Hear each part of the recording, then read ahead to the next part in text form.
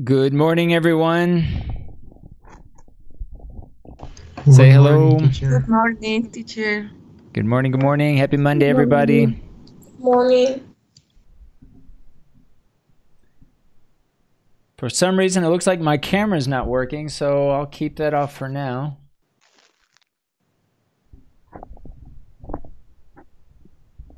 But hopefully you can hear me okay. Today, guys, I want to get right into it. Looks like we've got 28 of us so far in class.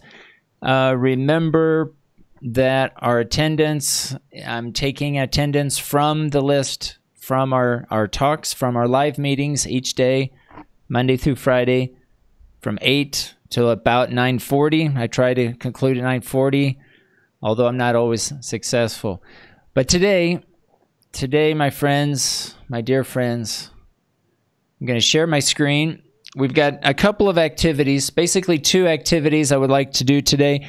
The first, I want us to begin to practice some of the questions to help with our listening comprehension, to practice some TOEFL-like questions. So today, we're going to get some practice to answer some TOEFL-like questions. This is not for a grade, not today. This is just for practice and to see how we can become more familiar with the types of questions. All right. Before we get into that, though, I want to remind everyone, last week we completed our first episode of our first podcast. Last week we completed this file, this spreadsheet, with information about each of our podcasts. So I know that this was our first episode, and I know some of you had some issues recording your first episode, but this is going to be something that we do each week, okay? I'm going to ask you for each Friday to upload your next episode of your podcast, okay? Again, you choose the topic. All of you have chosen main topics here, right? We've got our categories in column F: science, culture and travel. We might come back to that and modify those names, but we have music, we have health, a lot of wonderful topics to talk about. And you can choose the topic that you want to discuss.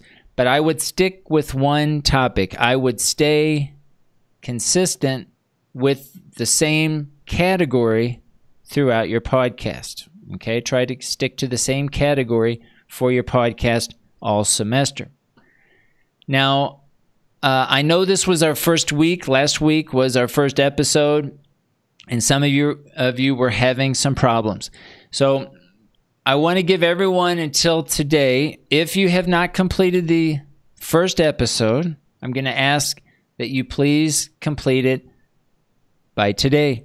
Now, what does this include? Okay, obviously it includes completing your audio, but it also should include this spreadsheet. Make sure that you've completed this spreadsheet with the listening on the left-hand side. These are the podcasts that you're going to listen to each week. And again, I would recommend that you listen each day, a little bit each day, to get new information so that you can choose what you want to talk about in your own podcast for the week. All right, so again, the left-hand side, we need to have at least one podcast. So everyone should have a podcast in this column right here. All of us should have our podcast that we listen to here in this column.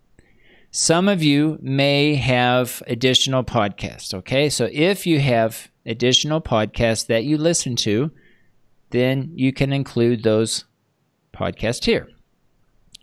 So we have a title. Make sure the title is at least 3 to 5 words in most cases, okay? I think I went through some of your titles, and I mentioned which ones I kind of liked and which ones we might want to take another look at. Some of the titles are okay. 2-word titles. Talking Metals, good, right? Your Cinema, that's fine. but I would probably write out soccer talk is good. Skin wind, that's fine. That's good. But make sure that you have meaningful titles, and I would try to avoid all uppercase. All right, I would stick to upper and lowercase. That's capital letters and lowercase letters. Finally, the last thing I'll say is make sure that you have a hypertext link. What's a hypertext link? Well, this is a hypertext link, shared folder. So write the word shared folder just like this, and then include the link in the text, okay? So instead of having a really long link like this, include it like this, a shared folder, okay? So just write out the phrase shared folder and then select the cell. So I think we talked about this here. We can just say shared, let's capitalize it, shared folder, and then copy or select the cell, insert link, and then you can select HTTP, copy and paste the URL to your folder so that all of us can access your podcasts. Okay, this is where you can upload your podcast episodes, your audio or video files. All right, so this week, I'll go ahead and tell you the next assignment for our podcast will be due on Friday. So you can start any day this week creating your second episode.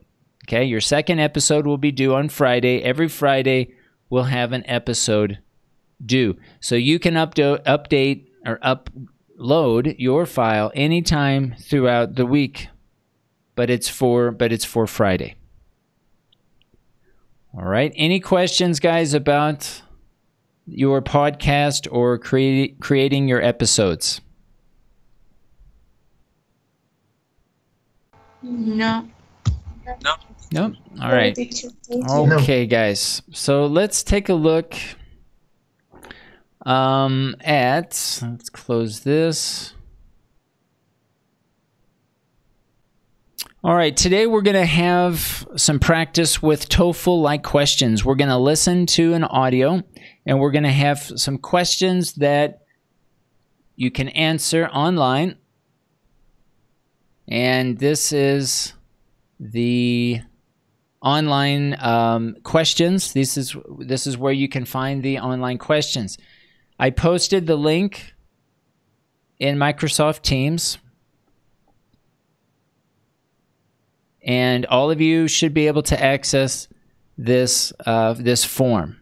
Now, the form is not going to be open for another few minutes, all right? So if you click on this link, you probably will not be able to get in yet, okay? But this is where the link is. We're going to start here in just a few minutes. All right, so you can access the link to answer the questions, and then I will play the audio in class online right now, okay, in a few minutes, okay? All right, so this is where you can find the link. If you want to go ahead and try to open this up into your browser, go ahead. I think you can do this on a phone, but if you're on a computer, it might be a little bit easier. But go ahead and open this up into your browser, and then we'll come back here in a few minutes. Now today, I want us to begin paying close attention to the types of questions that are asked in a TOEFL exam. There are specific types of questions that are asked repeatedly throughout a TOEFL or any type of standardized listening comprehension exam. And the four types are, the first type, main idea. So a lot of questions are about the main idea. Some examples. What is this talk mainly about? All right, you're going to become familiar. You're probably already familiar with that type of question. What are the speakers mainly discussing? This is another example of a question that relates to the main idea of the audio. What aspect, part, or type, or element of something does the professor mainly discuss? Okay, this is another example. What does the student ask for or need or want from someone?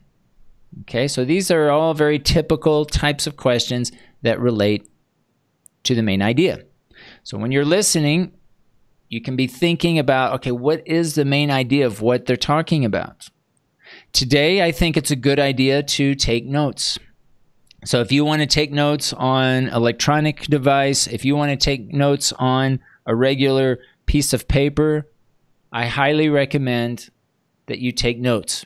You can take notes while you listen. You can take notes after you listen. Okay, so today, I recommend that you take notes as you're listening to the audios. The second type of question is related to function. Here are some examples of function types of questions. What is the main purpose of the conversation or the lecture? Okay, what's the main purpose? You'll hear or see a lot of these types of questions.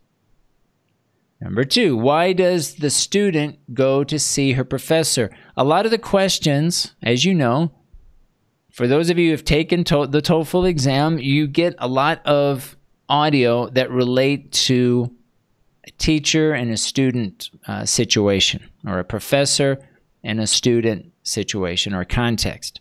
So a lot of the questions relate to the professor or the student. Why is the professor giving the lecture?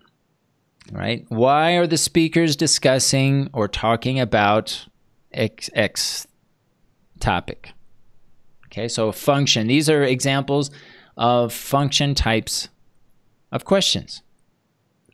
The third type of question, details. Very common type of question to ask. According to the professor or the main speaker, what or who or whom or which or why or where, when, how does this something happen?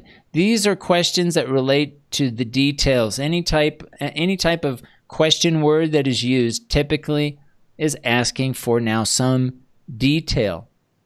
All right, so when you see a question word, think detail. What or who or why or which or how does the professor, and then talk about whatever it is.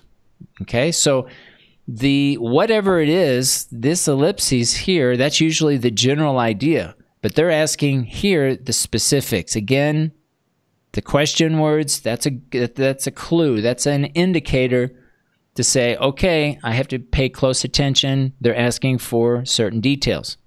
So when you're taking notes, right, and you're listening, be aware of the general idea, be aware of the function, be aware of the details, any specific details that you hear. The last type of question type refers to inference.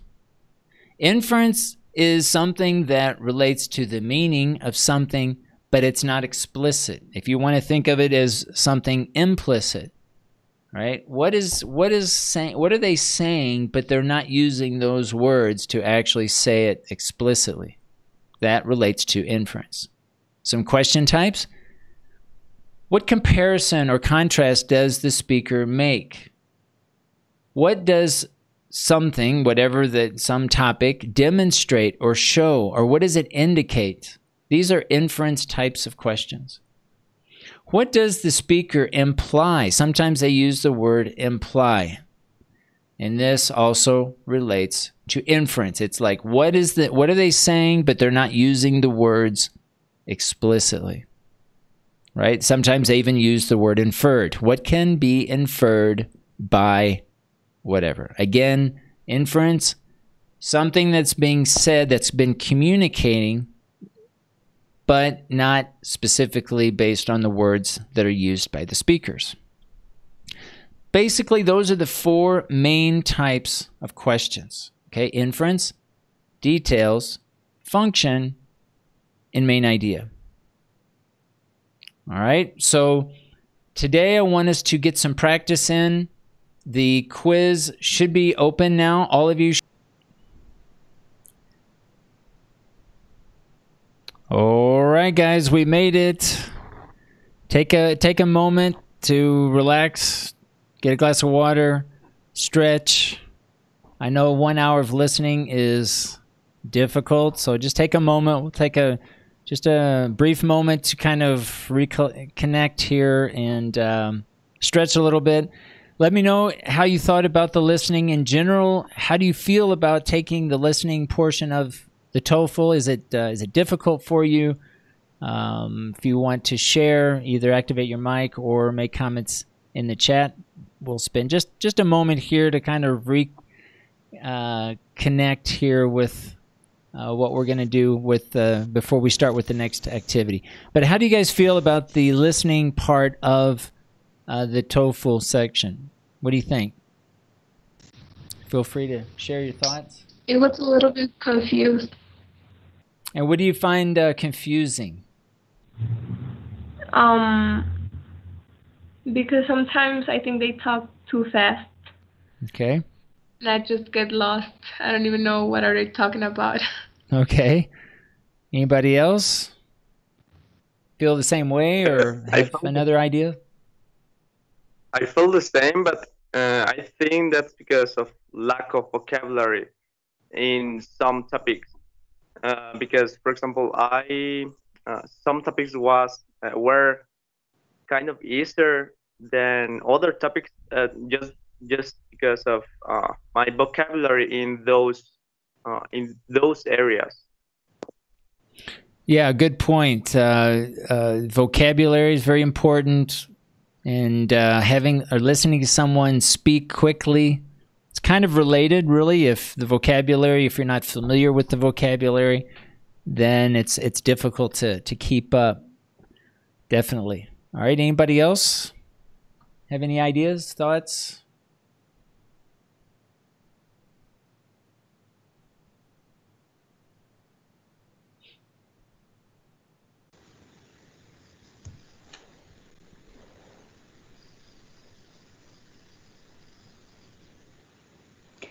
Teacher. Yes. I felt the dialogue is very fast. Okay. So the speaking is quick, is very fast. Okay. Yeah, I know that's difficult. This does relate a lot to vocabulary. It also relates a lot to just being exposed to the language. And this is one of the reasons why all of our classes and a lot of what we do is either in video or in audio, and it's available to you to keep listening.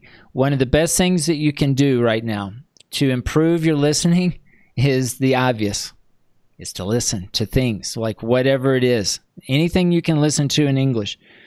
Now, I know in the TOEFL exam, many of the topics are academic. It's basically a class situation where they're talking about astrology, astronomy, right, geology, these topics that you would likely see if you were studying in the university, right?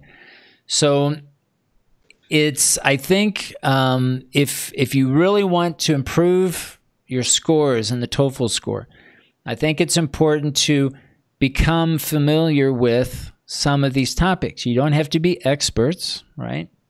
You don't have to know a lot about all of these subjects, these courses.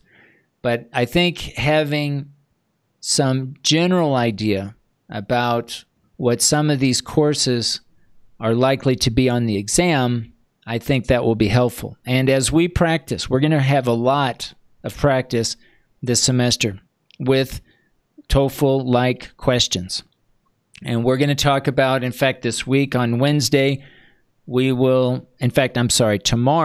we'll review some key vocabulary. We'll kind of review a few things that I want to talk about based on today's exam. But let me tell you what's coming up. On Wednesday, we're going to have another practice, and we're going to have another practice on Friday. This week, all of you are going to receive a grade, your first listening comprehension grade for this class, okay? and I'm going to take the best score from today, Wednesday, and Friday's exam or quiz, whatever you want to call it. All right, I'm going to give you whatever the best grade that you achieve from those three is the grade that you're going to get. I want to give you a lot of practice, and I want us to reflect and discuss specific aspects of the exam throughout the course, and that's what we're going to plan on doing to help you, obviously with your listening comprehension, but also the way that you prepare for the listening section of the TOEFL exam. Okay, so don't worry, we're going to do this again on Wednesday, and we're going to do it again on Friday. Right, this is something very similar to what we did today. What I would like to do, I want to start an activity. I know it's a little bit late here. It's 9:27. We still have a few minutes. I want to begin the next task. I'm going to give you all day today, and I'll probably give you about a half an hour in tomorrow's class to complete this task. It's another Flipgrid activity. This is to practice your speaking. I'm going to share in the Microsoft Teams platform the link. Now, the link also includes the code. So remember, I think the first time you enter into any new Flipgrid topic, you need the code. So I'm posting here to Microsoft Teams the link. So if you click on this link, it should take you there. The last, I don't know how many digits, 1, 2, 3, 4, 5, 6, 7, 8 digits, that is the code. 64A0B, whatever. This is the code that you'll have to enter the first time that you get into Flipgrid.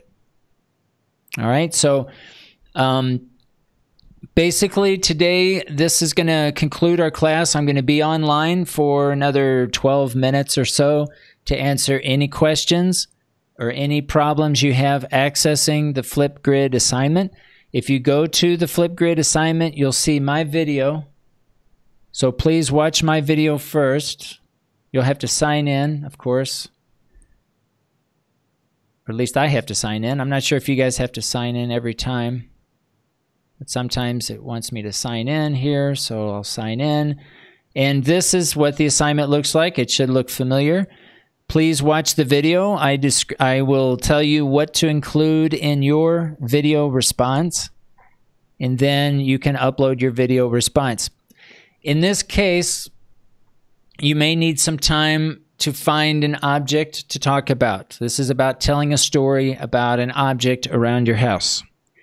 And so, again, if you don't finish today in class, I'll give you the rest of today, and we'll probably the first part of class tomorrow to complete the activity. We'll start at 8 o'clock, and I'll give you about half an hour or so tomorrow in class to complete this task. So you decide how much you need to prepare for this activity, all right?